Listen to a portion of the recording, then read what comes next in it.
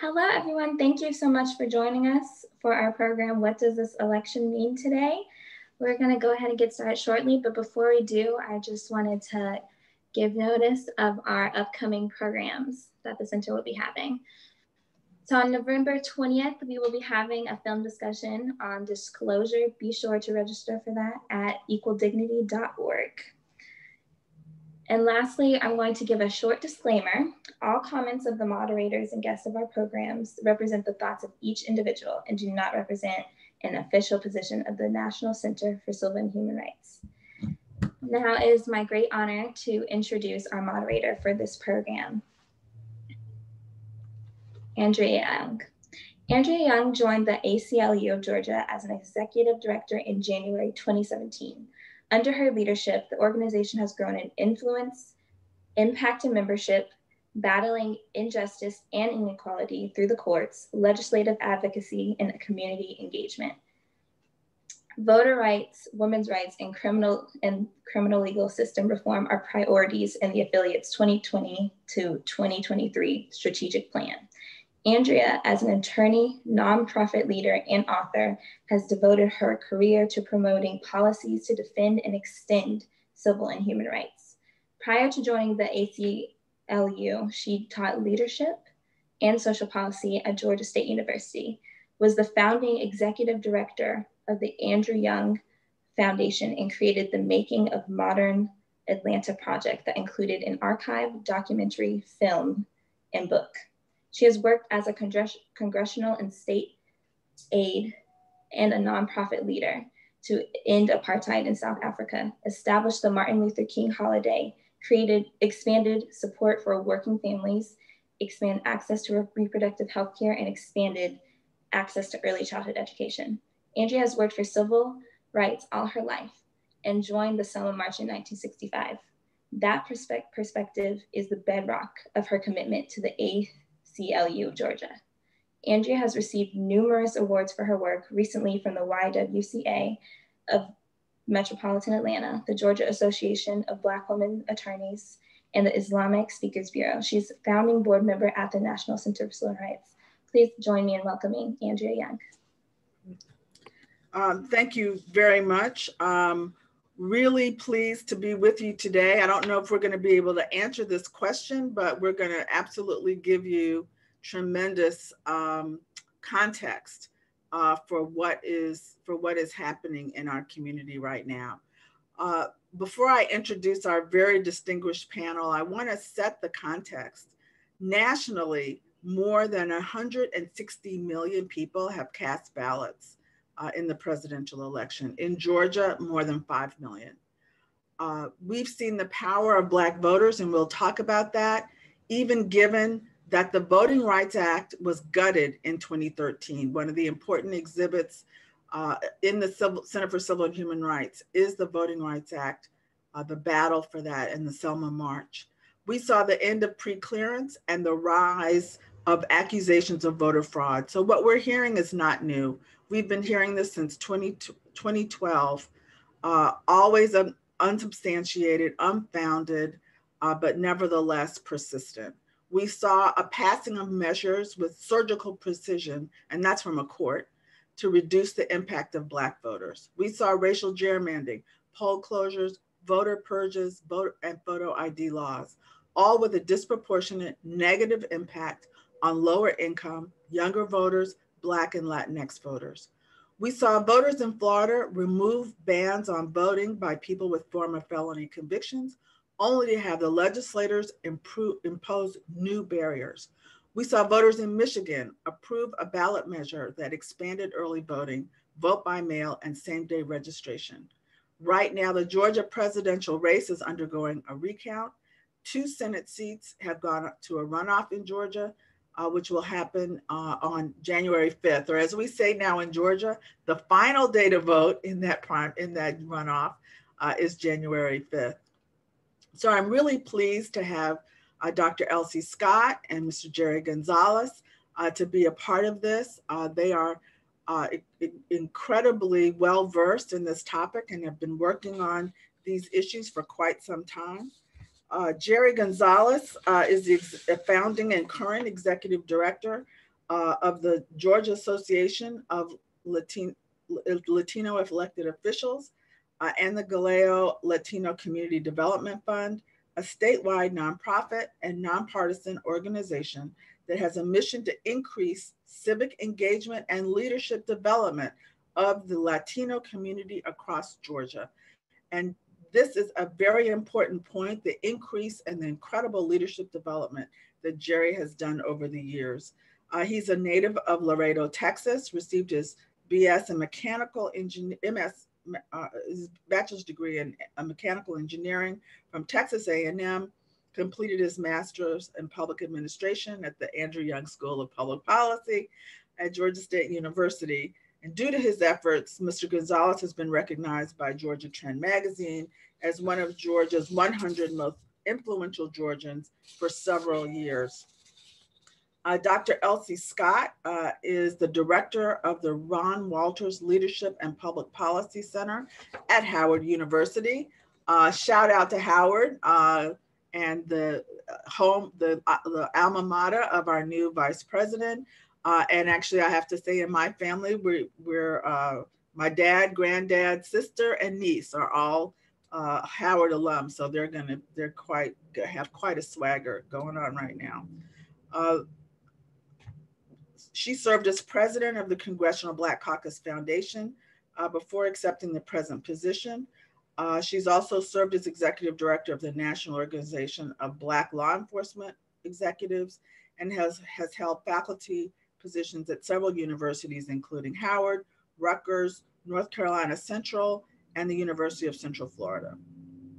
She received her undergraduate degree from Southern University in Baton Rouge, her master's degree from the University of Iowa, and her PhD from what is now Clark Atlanta University. She serves on the research committee for the Black Women's Roundtable and analyzes data collected by the Essence Poll conducted every year.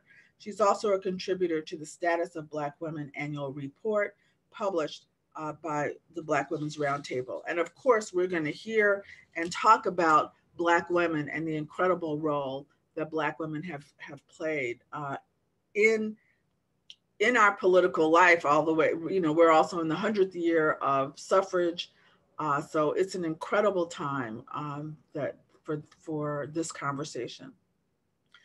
Thank you all for being a part of this. You all are both pros and have done incredible work over a long period of time. And I think that's one of the important things about this context is that what we're seeing right now is a long time in the making. And so if each of you could give me a short history of some of the barriers to political participation in the Black and Latinx communities in this country and some of the things that have been done to sort of get us to this point. Jerry, we'll start with you. Well, thank you, Andrea, and thank you for setting the context really well. I think, I mean, Georgia certainly is at a crossroads of national implications and national importance, given the 2 Senate races that we're facing in determining the outcome of for January. But there's been a long road to get here to the point to where we actually have Georgia in this position for national importance. Georgia is a voter suppression state, and it's not by accident. It's not by oversight. It is intentional. There's cuts by death by cuts of a million paper cuts.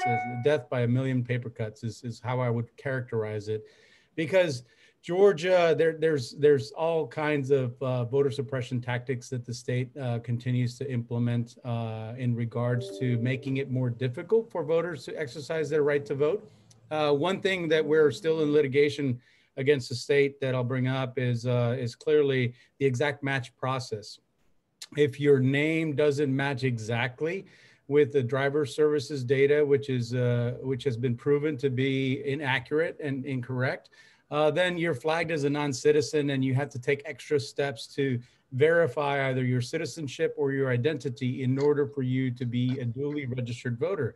If that happens on election day, it may involve you having to visit the elections office and then go back to your polling location in order for you to be able to correct the situation. We've been fighting this type of legislation that's been in existence in Georgia since 2008. We're still in federal court against the state of Georgia with this litigation because it's really had a disproportionate impact, particularly in minority communities. Of those impacted in the 2018 election that we had, which was when we filed the most recent lawsuit that we're filing still in federal court, there were 88,000 people impacted by this process. The vast majority of them were Black, from the Black community. And then, of course, significantly impacted were Latinos and Asians. So there's mismatches in databases, and people were being prevented from being able to exercise their right to vote because of those mismatches. One example I'll give within the Latino community, for example, many people have multiple last names.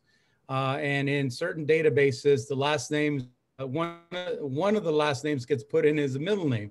In some databases, the last names are separated by a space, some are separated by hyphens, and some they're just mush them together and put it as one big long last name. So that creates problems in our community because of the fact that that they are eligible to register to vote. They are U.S. citizens. Because of this this process that the state has implemented, it continues to disproportionately impact the Latino community, the Black community, and the Asian American community. That's just one example. Language access is a big issue in Georgia. That the counties, and there's a really a hostile feeling by elections officials across the state in providing access to language for language minority voters that exist in our state. One example is Gwinnett County. Years before, Gwinnett County was mandated by Section 203 of the Voting Rights Act to implement language access for Spanish-speaking dominant community members.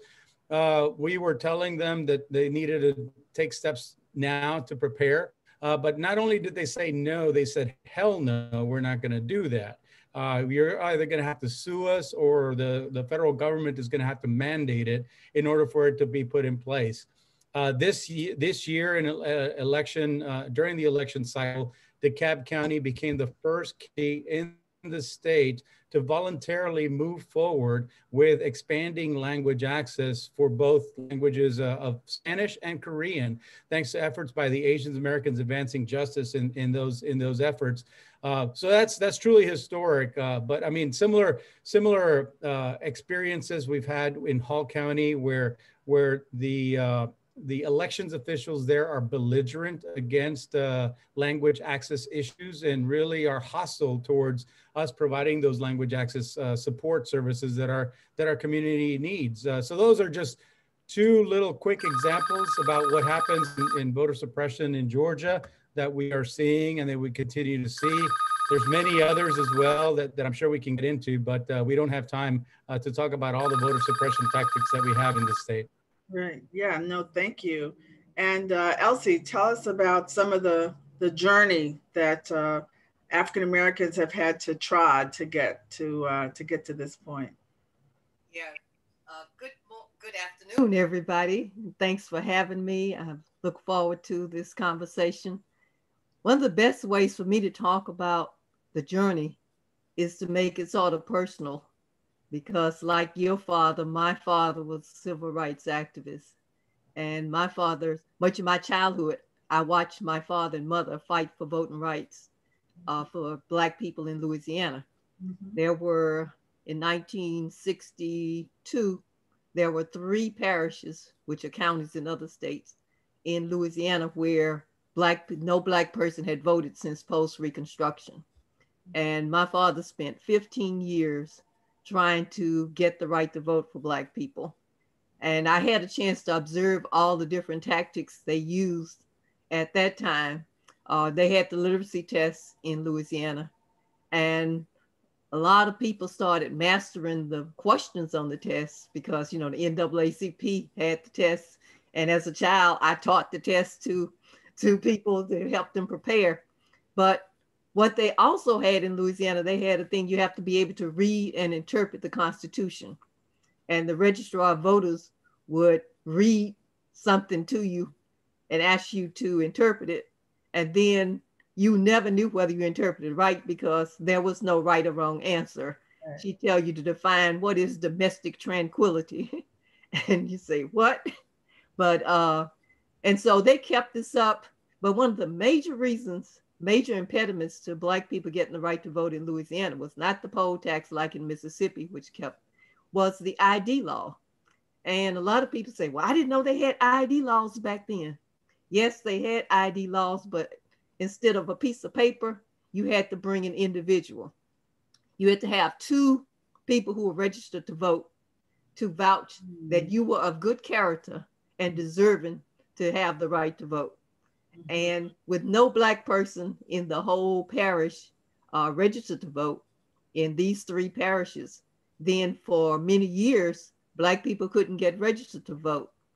And I'll just quote from my father. He was saying that one lady said that, oh, I'll get registered to vote because I have white friends and they are Christians. And my father said that he told her, yes, they may be Christians, but being Christians and knowing you enough to vote is a different situation. So finally, just to make this short, finally, they got the right to vote through federal court. The Civil Rights Division of the Justice Department came and brought a lawsuit, and they won the lawsuit. And then the registrar of voters quit rather than to allow people to register to vote in time for the upcoming election. So my father and mother, 26 Black people in East Carroll Parish, Louisiana, were registered by a federal judge. And of course, then the people went to court and sued and said that voting administration is a local function of government, and a federal judge does not have the right to register people. And so they appealed it to the Fifth Circuit Court. And of course, the Fifth Circuit Court threw it out and said the judge was in his right because nobody else was around to allow these people to register to vote. So fast forward to 2020. And as Jerry has already mentioned some of the tactics, we see some of the same tactics, but they're a little different format now. But you would think that by now we would see this. But much of this happened when they, with Shelby versus Holder, when we got Shelby versus Holder from the Supreme Court, which essentially invalidated the Voting Rights Act. And so now you have to fight every individual case to try to get people registered to vote. And then every state just about now has a voter ID card. Well, every state that was covered under the Voting Rights Act. And so there's just many suppression issues that we observed in this election cycle. Yeah. I think it's important to set that context because you see this record turnout. And having said all that, we even haven't talked about the impact of COVID-19. So in the midst of a pandemic, despite all these persistent barriers, these communities really did turn out to vote. But it does not mean, sometimes it's this catch-22. We overcome the barriers and then people use that as an excuse to say, oh, well, see, there are no barriers because look at this turnout. So we just wanted to be clear that this level of turnout happened despite the continuing barriers to participation by especially the Black and Latinx community. But of course, they're not the same. And so in Georgia, what is the Latinx community comprised of? And what are some of what happened? I mean, to the extent that at this point, Jerry, what did the turnout look like? And kind of how do we need to think about the Latinx community and as voters? Sure. So let me do a little context laying as well. When we started as an organization in Georgia in 2003, we did a baseline assessment, and there were only about 10,000 Latinos registered to vote statewide.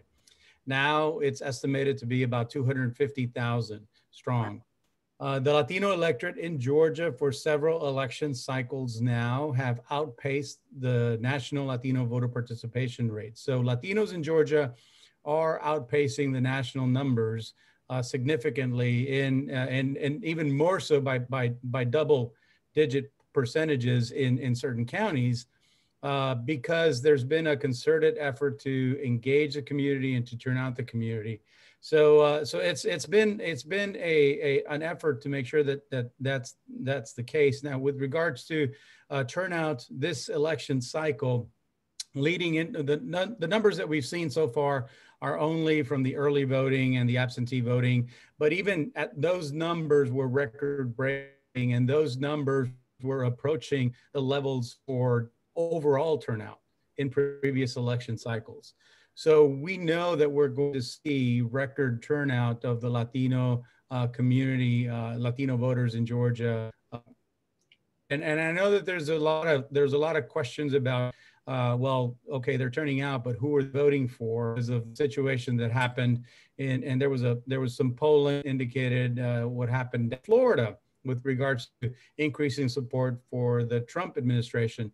The polling that was done specifically in Georgia by the best polling that does polling for the Latino community, Latino decisions, indicated that actually Biden had 70% of the percentage of the voters that actually turned out to vote in this election cycle. So I wanted to make that clear. It's sort of that's the snapshot in time of where the Latino community is. But when you look at the Latino community and the Latino voters, the average age of a Latino voter in Georgia is a millennial. The average age of a Georgia voter is probably a baby boomer. So that just means that the strength and power and the longevity of the Latino vote will continue to grow, will continue to have tremendous impact, not just in a tight statewide competitive race like what we saw. Biden is ahead by 14,000 points or 14,000 votes here in Georgia. So not just in tight competitive races, but what we also saw was it was essential in counties like Cobb and Gwinnett County. Latinos were paying attention not just to the presidential race, but also to like a race for sheriff, as an example. There were situations where Democratic candidates for sheriff were on a clear platform that they wanted to end the 287G program in the county. And 287G is a program that partners with immigration and customs enforcement. And they've been responsible for tearing apart many thousands of families, of Latino families and immigrant families across Cobb County and Gwinnett County for stupid minor traffic violations that end up being processed in jail and then end up being deported and torn apart from their families. So the Latino community is wholesale opposed to those types of enforcement practices that really tear up our families. So what we had in Gwinnett County, for example, was a Black Democratic sheriff candidate that was running against a Latino Republican candidate. And the Latino candidate is of Mexican descent, but he was in support of the 287G program. Latinos saw real through that, and really clearly the Democratic candidate ended up winning in that particular race overwhelmingly. And I think the Latino community, the #1 place of Latino voters in Georgia with the highest density of Latino voters and the highest number of Latino voters is Gwinnett County. And then #2 is Cobb County. The same thing happened in Cobb County, where you had what we call him Wild West Warren, who had been sheriff for a long time and got cozy with white nationalists and really spewed some racist stuff against the immigrant and the Black community, really. It was a horrible sheriff for Cobb County. He was up for re-election, and he was, again, faced a Democratic candidate, a Black candidate that was against the 287G program, and he won overwhelmingly as well. So that's significant, particularly for those two biggest counties in the metro area, because those counties have, unfortunately, there's books that can be written about those two counties because there's a historic racism that has existed in those counties against both Black and Latino communities and Asian communities too. Yeah, I think that's a really wonderful story, and that Georgia is actually setting an important example. The ACLU worked very hard, you know, on the 287G issue, and so to have the Black and Latino community come together behind Black candidates, you know, I think is something that we really need to continue to talk about. And also in both those counties, Black women, Elsie, were elected to chair the county commission. And so it was a tremendous coming together of communities on common issues, making common ground, and people really, you know, not letting sort of ethnic differences get in the way, but really focused on the issues and really powering progressive change in those communities. So how are we looking at, you know, sort of at the impact of the Black vote right now, and particularly the leadership of Black women, as we see we've got this new this new achievement at the top of the ticket, but also we saw around the country the impact of Black voters and Black women in particular. Yes, Black women, some people say they showed up and they showed out, but Black women had been increasing their political involvement since 2008. That was the first time in a national election where Black women was the highest demographic in terms of turnout. And I remember Dorothy Height sitting at the National Council of Negro Women after that election, and her calling that to our attention and saying that, you know, we really need to get recognized for that, because at that point, nobody was talking about it. But this year, everybody's talking about Black women, starting with what we call the MVP, Madam Vice President. But she has pearls on. She caused a lot of excitement because she's a woman, because she's immigrant background, and because she graduated from an HBCU. And so, you know, there are a lot of things to get excited about her winning that. But beyond, you know, beyond the vice presidency, we can look down ballot at some other achievements. But I just want to come back to something that Jerry, I think, was highlighting, is that a lot of people want to put the weight of the election on ethnic groups, on racial minorities. And they want to, when something doesn't happen right, say, oh, the Black men didn't come out. Oh, the Hispanics, the Latinos didn't come. And so, you know, but why are we hearing this about white women? White women did not come out for Hillary Clinton in the last election.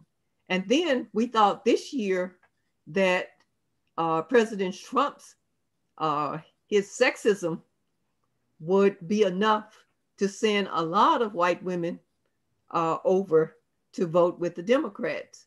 But we still, when we look at the statistics, we still see a lot of white women voting Republican.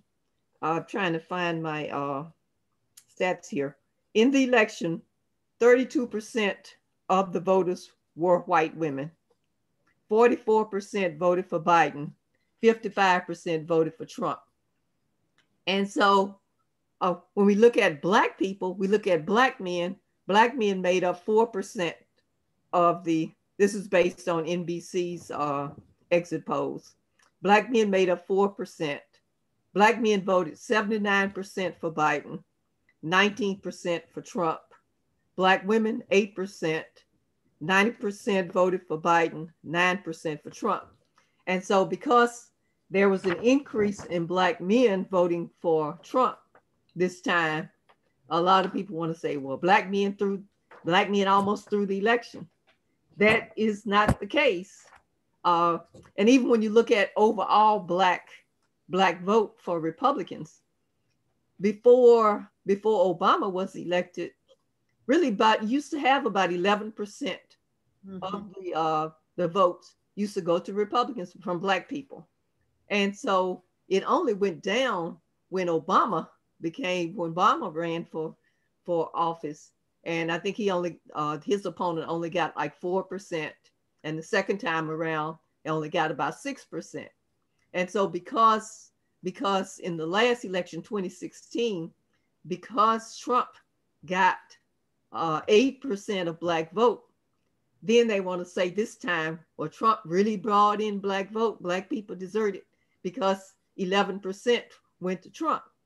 But if you go back and look at history, you'll see that this was just regularly the percentage of Black people that usually vote for the Republican Party.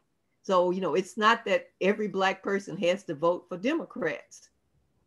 That this time there were a lot of Republicans, Black Republicans that were put in the race. And in some cases we saw Black Republicans, like you mentioned about the Latina, and put in the race to sort of muddy the race and to make you think because there is a Black person in the race that Black person has your best interests at heart. But when you look at what the issues that Black Republican might have been supporting, and, you know, I'm not here to support any political party, but you still have to look at what the platform is, no matter what political party it is. And then more likely, you know, just based on the top of the ticket, where there was a lot of racism, a lot of sexism, a lot of discriminatory comments made, white supremacy support. And so you can't help but have a lot of Black people say that, you know, the Republican Party is not in my interest because of what they're hearing from the top of the ticket. And so for the whites this time to put a lot of Republicans in the races, and especially if you look at Congress, there are a lot of women that ran on the Republican ticket because finally the Republicans felt, they looked at 2018 and how many women got elected to Congress, but they were primarily Democrats. So they put a lot of Republican women out there this time, and a lot of them did win, but not one of the Black Republican women that ran in this election won the election. So, you know, we are very proud of the fact that Black women, even where you didn't have Black women running for office, that you had Black women leadership, like you all have a best example here in Georgia. And I'm sure there'll be a lot of books and articles written about the role of Black women in the Georgia election and what this means for the future. You know, we talk about what does this mean? We don't know what all of this will mean for the future of Black women's engagement in politics. But we were very proud of the fact that despite the pandemic, that people found a way to go out and get their vote and cast their vote. And that despite the voter suppression issues, despite everything they put in the way, you know, drop boxes, only putting one drop box in a whole county, Harris County, Texas. And just a lot of stuff. And even some of it was supported by the judges, but they still continue to vote. And so there's a group of Black women that I also want to highlight right now. It's the Black women lawyers. Cheryl Lynn Eiffel from the NAACP Legal Defense Fund, Christian Clark from the Lawyers Committee. These women were leading, and they had lawyers around this country. Every time you would get a new suppression tactic put out there, they would file a lawsuit. And so we have to recognize that their leadership had a big impact also. And and I'll take that as one of the ones down in Georgia and ACLU's. We've been really ACLU and on the ground, of course, Stacey Abrams, we have to give a shout out to, and Helen Butler. I mean, there are lots of women in the state of Georgia who were doing this when it wasn't cool. Yeah. Lots of Black women that were really instrumental in the civic engagement. Yeah. So since we're here, we will shout out our Shivas, Natasha Brown with Asian Americans Advancing Justice, Aisha Ubin. They're just and I think I think the multicultural collaboration that's happened in Georgia has just been extraordinary. That, we have tables that include the rich diversity of this community that work together and have been doing it. I mean, for how long, Jerry? I mean, you've seen it get bigger and bigger with that Pro Georgia table, but before, I mean, I've been at it for, I've seen it in operation for 4 years, but, even before that, really trying to come together and make sure that people were aligned in terms of their policy goals. So we start with the policy, and what we say about the partisan, we can't help it if one party, is here and the other party is like way over there. But what are some of the issues you think that were driving turnout in your community? You've mentioned the immigration, but what are some of the other issues you think were driving turnout, Jerry? Well, I think immigration, the lens of immigration was used clearly in the Gwinnett and Cobb County votes for sheriff. That was a driving issue for Latino voters that knew very clearly about the 287G program. But I think, Latino voters in Georgia, based on the polling that Latino Decisions did as well, indicated that the COVID response was a big concern. Disproportionately, Black and Latinos have been impacted from hospitalization to testing positive to being in, many are essential workers and have to go to work. Many have lost jobs because of the economic impact that the pandemic has had as well on our communities. So COVID-19 and the current pandemic situation and the horrible mismanagement from the president to our governor about the COVID-19 and what is actually being done to curtail the impact of that on our communities has really been horrible. So I think our communities were really looking at that as really what they were exercising their right to vote and had to go vote because many in our communities are being severely impacted by the current situation in the pandemic. And then we have, again, Congress in a stalemate without passing much needed economic relief for the situation that our communities are in and suffering right now. Instead, they're saying they're not going to be doing that. So again, it is, of course, the House is ready to do something, but the Senate is really not willing to cooperate and wanting to do anything to move things forward. So I think that Latino voters went to the polls primarily thinking about COVID, but when you look at the issue of immigration is something that is sort of like, okay, that makes you see things clearly. How are the candidates talking about our community that we love and respect? In the state of Georgia, there's about 1 million Latinos, and more than half of those are foreign-born, and more than half of the foreign-born are undocumented. So the issue of immigration and how a candidate talks about immigration is something that's near and dear.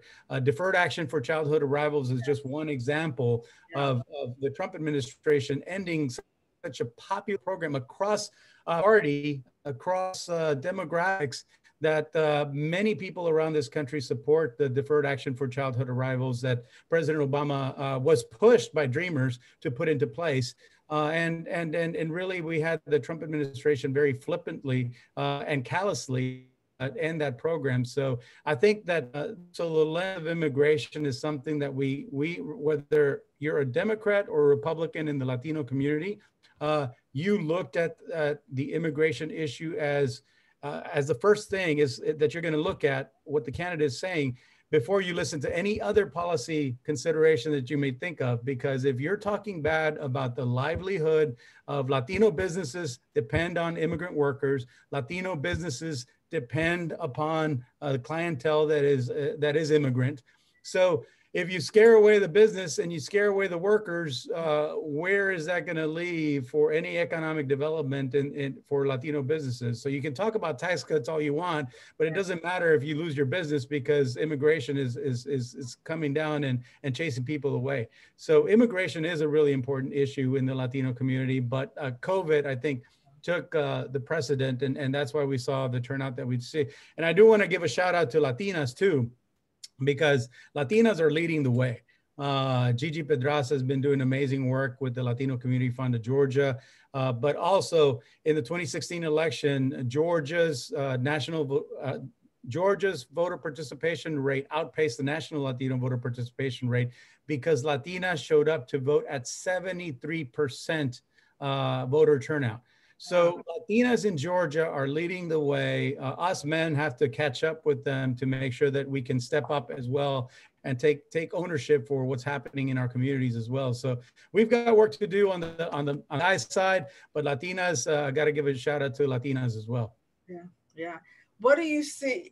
You know, absolutely. And what do you see, Elsie, as sort of quickly some of the issues that drove Black voter turnout? And I also want to then get around to changes in the Black caucus and the Hispanic caucus on the congressional.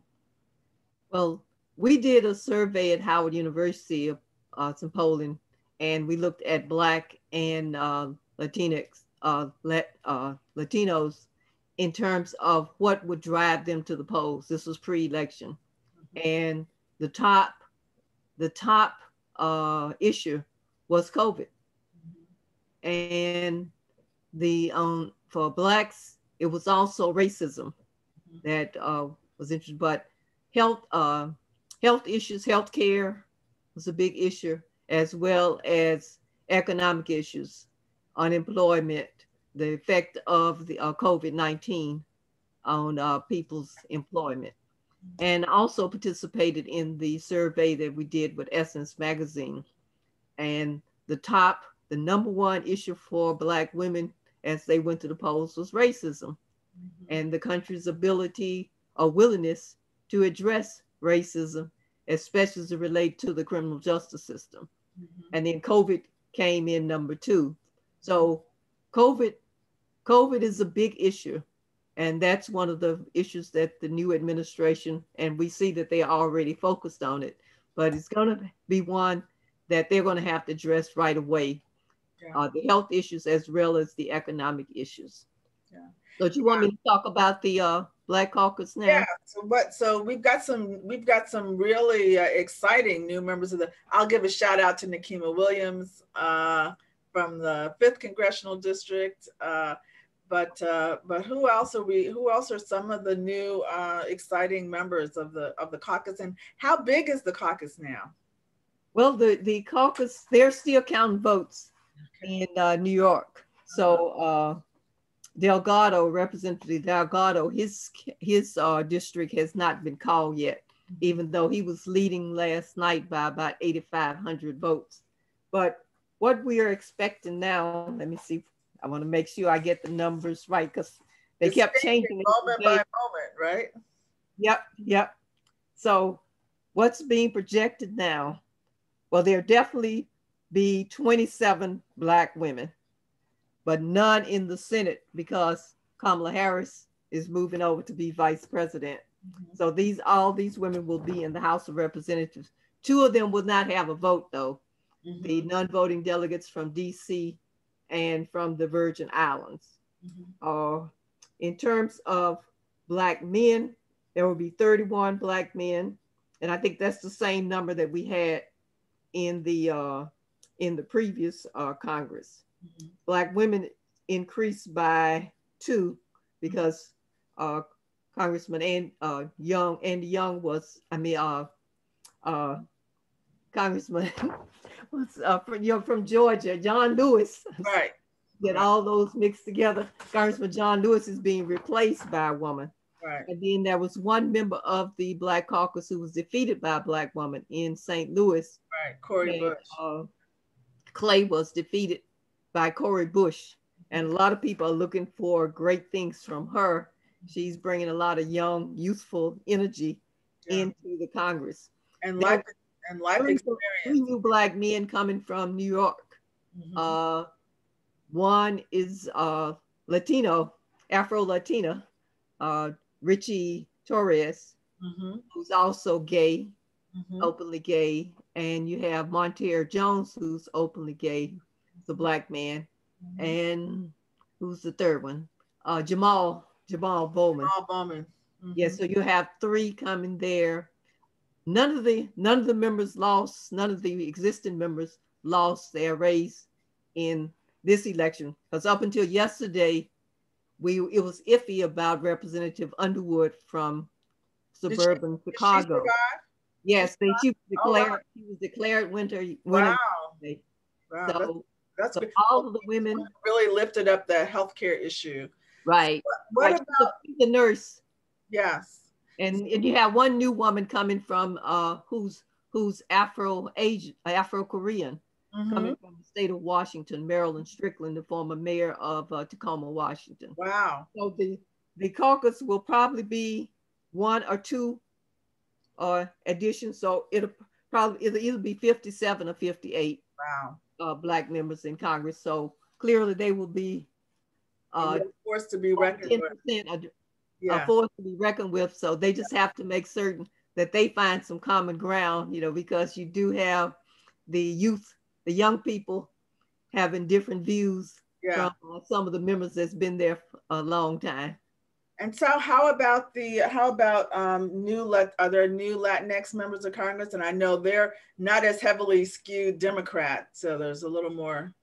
Yeah, there is bipartisan representation increasing for this Congress. We have Ben Ray Lujan, a Democrat from New Mexico, joining the U.S. Senate. We have 6 new members elect in the House of Representatives. It's 50-50 men and women. We have Carlos Jimenez, a Republican from Florida, Tony Gonzalez, a Republican from Texas, Teresa Leger Fernandez, a Democrat from New Mexico, Nicole Maliatakis, a Republican from New York. And then we have Maria Elvira Salazar, a Republican from Florida. And then, of course, Richie Torres, a Democrat from New York, who's Afro-Latino and also openly gay as well. So there's a lot of great diversity that's joining the ranks in Congress. I think it's really important that's going to be happening. So glad that there's going to be increased representation. And here in the Georgia legislature, we lost Representative Brenda Lopez Romero that was running for Congress and didn't win her congressional seat. But we have Representative-elect Zulma Lopez that will be joining the Georgia legislature. And we're glad that she's going to be joining others of the Hispanic caucus there as well.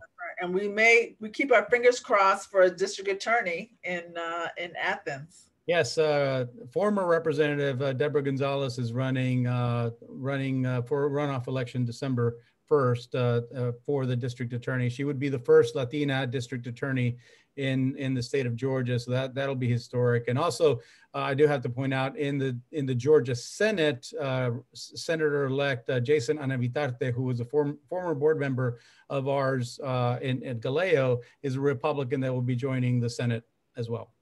Yeah, I forgot to mention. That's fine. I forgot to mention that there's the possibility of one more Black man joining from Georgia, depending on the election in January. So there could be another Black man. And I neglected to mention Byron Donalds from Florida, a Republican, won in Florida. So you had one Republican Black man in the House who decided not to run against Will Hurd in Texas. So he didn't run again, but we picked up one Black Republican in Florida. Right. And there's also the possibility in California that the current Attorney General might be nominated for the Senate seat that Kamala Harris will be. Right. Yeah. So that would be another Hispanic man in the Senate. So so the legislature, this is the diversification of America in terms of actual political power. We know we've been here all the time. We just haven't been allowed to vote. And so now, and one of the other things about voter suppression is when people vote for when the candidates people vote for never win. So, so success breeds success. And when people understand that when they vote, they can win. And so one of the questions I'll leave you with before we go to other questions from the audience is, Do you think this is the last time we'll see all white presidential candidates? Nate Silver pointed out that Democrats were 0 for 3 with an all white ticket, and they are 3-0 when they have a Black person on the ticket. So is this going to be the last election where either of the major parties has an all white ticket, given the incredible diversity of our state? What do you all think that means? Elsie? Well, I've been hearing about a ticket for 2024 with Kamala Harris at the top and with Castro as the vice president. So people are already starting a lot of noise about a full Afro-Latino ticket. So I don't know whether it'll be the last time we'll see, because, you know, we're moving into a whole situation of where hopefully that you'll get people who you know are going to do the right thing, even though they are not from your racial group. And so, but I think we have to get to that symbolism of where there is a Latino president, a vice president, and we've had a Black president. Now we have a Black vice president. So I think people want to see that the country will accept these people first before. So it's a possibility that we will have a mix, at least a mixed ticket for a while. So we have a question from the audience. What advice would you give members of the Black and Latinx community to remain encouraged about the U.S. government? Jerry, you want to take that? Well, I mean, particularly here in Georgia, I think it's vitally important to take that into consideration, given that we have the national importance of determining control in the U.S. Senate for any kind of policy agenda to move forward that the President-elect Biden's administration may want to do. They're going to need cooperation from Congress, and clearly the House of Representatives remain Democratic control, even though they lost a few seats. But the Senate is right now, as it stands, right now is under Republican control. And Mitch McConnell, we know from his utterances against President Obama, was wanting to make President Obama a one-term president, and worked very, very hard against President Obama's administration. So Georgia is uniquely positioned to determine the outcome of control for the U.S. Senate. So I think it's going to be vitally important to remain engaged in the process. Both the Black and Latino and Asian LGBTQ community really have to take a very serious look at this election cycle, and women need to take a look at this election cycle and make sure that that many policy agenda items that we care about are on the table. That we need to make sure that that our voices are heard in the runoff election, because that's vitally important to what we are doing. So that's why we are continuing our massive effort to continue the election outreach to ensure that the Latino vote is going to be out and strong for the runoff election, both the December runoff elections that we have in Georgia and the January runoff elections that we have in Georgia, because really, there's a lot at stake for all of our communities, and this is the time to come together and make sure that our voices are heard and are respected in the voting process. Yeah, and in so many different ways, communities that vote get more attention and get more support. And you know, in terms of that January 5th and the young, the youth of the Latino population, is that anyone who is going to be 18 by January 5th can register to vote in this runoff. You don't have to have voted in the general election to vote in the runoff. So, so folks need to. We've been spreading the word on that. Yeah, and we had many people that became naturalized citizens after the October deadline to register to vote for the general election, that reached out to us and wanted to register to vote, but couldn't for the general. Mm-hmm. But they absolutely can for the runoff election, and December is the deadline for them to do that. Yeah, so yeah, December 7th is a registration deadline. If for whatever reason new to Georgia, just you can still register for that very important election. What do you think another question we have from the audience, what do you think the future of Georgia will look like with increasing young voter turnout? I don't know, Elsie, if your Essence survey shows anything on that, if are younger voters different than the older Black voters, for example? Well, in the Essence survey, we found that that the Gen Z was more prone toward activism than even the millennials. Mm-hmm. And that's what I find being on a college campus, is that the young people who are on the college campuses now are very service oriented.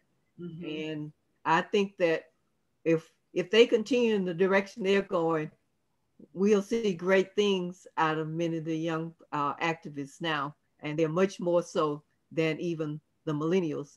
And we found the same thing in our survey. Yeah, that's amazing. And I know in Georgia, of course, as you said, DACA was brought about by the young people themselves. So what do you see also in Georgia from the Latinx community, Jerry? We see a lot of great hope, and I think I'm really inspired by the younger generations within the Latino community. I'm a Gen Xer, so I'm on the older side of things in the Latino community. But certainly the millennial community and the Gen Z generation are very involved and very engaged.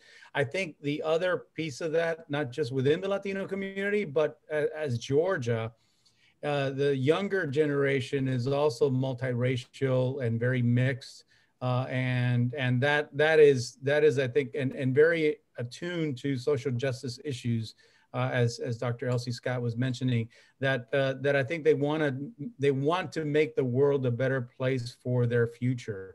And they're willing to step up and do things about it. And I think that that's a beautiful thing. And we need more of that all across to make sure that elected officials will do what you let them get away with. Once they're elected, we need to continue to press them to honor what they promised. And if they're doing things that we don't like, we need to work against them to make sure that they will do the things that we as a society want them to do. So democracy is not just about showing up to vote on election day. It's about engaging and being active and expressing your voice and holding elected officials accountable after election is over. So that's part of the role that I think we all can do. And I think that the young generation has really stepped up, and I take great inspiration from the younger community, not just within the Latino community, but within the Black and the Asian and the mainstream white community as well. They're involved, they're engaged, and we want to see more of that. Yeah, it's interesting. Joe Scarborough was saying that the children of his children's friends, the ones who from University of Alabama, if they moved to Birmingham, they stayed conservative. But if they moved to Georgia, even the white kids became more progressive. I think we have a tremendous political community here that is really moving the state forward. And of course, Georgia is in the center of the global economy, and so we've got to be global. And we have this tremendous heritage of civil rights. We're the home of 2 Nobel Peace Prize winners, and Jimmy Carter and Martin Luther King. So and Coretta Scott King, who should have gotten it.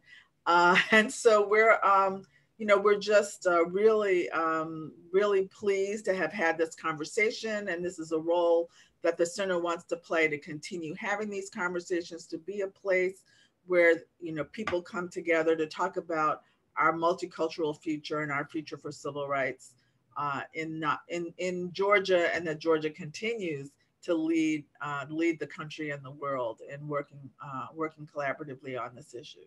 So with that, I want to really thank both my panelists, Dr. Elsie Scott, Mr. Jerry Gonzalez, for all the work that you're doing, not only now, but that you've been doing for years and years and years. And I hope you feel good about, the fruition of some of your labor right now. So with that, I will turn it back over to Krista to close us out. Thank you all so much for joining us for our program today. I want to really quickly go over some weekly actions that you can take to get more involved, things that we're talking about in today's conversation. You can become a volunteer for Galileo, and all of these actions, by the way, are posted in the chat for you to view the links and copy them. You can make donations to Galileo. join the ACLU of Georgia's team of very dedicated and proactive volunteers. And as well, they also have virtual events that you can attend as well, just like these. So thank you to everyone for joining us, and have a wonderful weekend. Great, thank you.